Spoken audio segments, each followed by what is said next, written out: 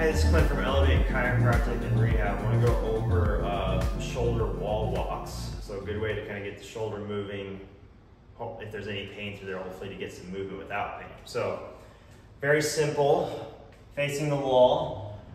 Think of this as passively as much as possible for the shoulder. So it's not me just reaching my arm up.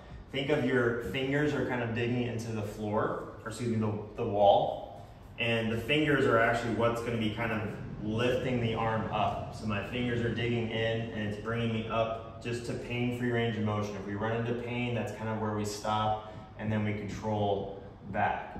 So starting off, I would probably just go straight up and down like so and limit the range of motion as needed.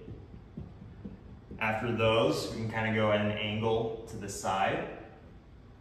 Obviously, just listening to your body.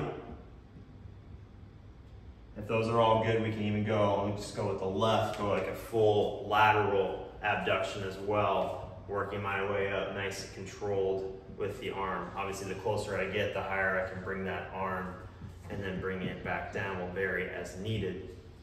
Other cue I forgot to mention that I definitely want you to pay attention to is what's happening with your shoulder.